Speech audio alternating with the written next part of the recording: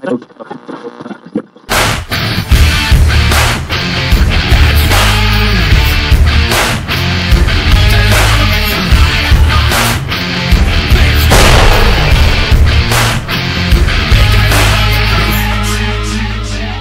everybody, Ohio Dave here with week 3 and topic 3 of Anti-Hunters Exposed.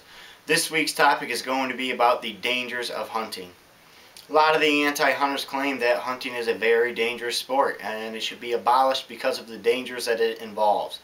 The reason they make these statements and claims is because we use these bows and arrows with very sharp broadheads, which are razor blades on the tips, and also because we use these, which is what most of your hunters use, guns. Well, they claim that it is a very dangerous sport because we use these weapons, when in all actuality just about every other sport out there, every other sport I could find actually out there, is more dangerous. Ping pong is more dangerous than hunting as far as injury rate goes per person, per participant. Hunting, here's one according to a report from the National Safety Council. Hunting is 8 times safer than bowling. The next safest sport to hunting is ping pong, which has 15 injuries per 100,000. Hunting, what in this report says it has 7 per 100,000.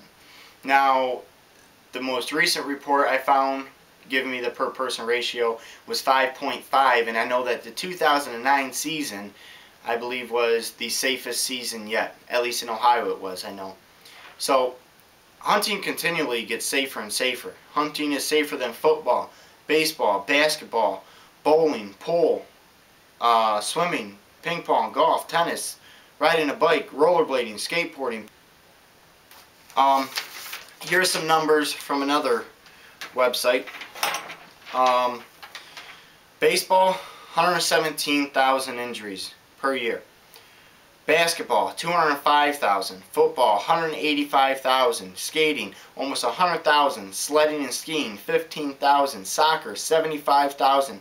Bouncing on a trampoline, 80,000. Hockey, 18,000. Hunting, an average of about 1,000. And that, like I said, that has went down. It continuously keeps decreasing in injuries because of the Hunter Safety Course education program that hunters they're required to take it before they can go hunting.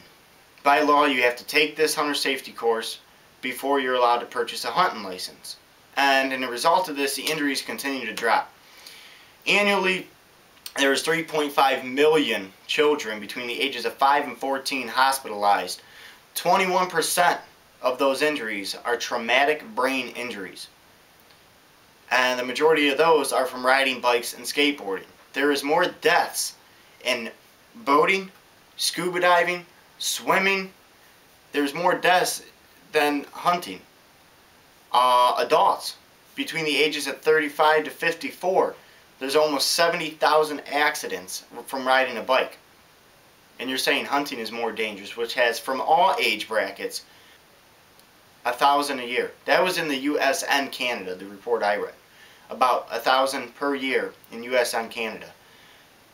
Now, less than 100 of those are fatal, and it's even lower and lower every year. It has continued to drop for the last 30 years.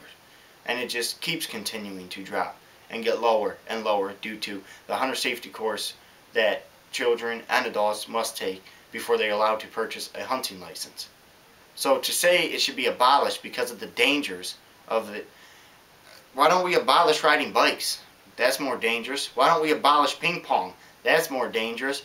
Badminton, bowling, football, basketball, baseball, bouncing on a trampoline, skateboarding, rollerblading, inline skating, swimming, boats against the law, scuba diving, no longer allowed. We need to abolish every one of those sports because they have more injuries than hunting, and you guys want to abolish hunting because of the injury rate.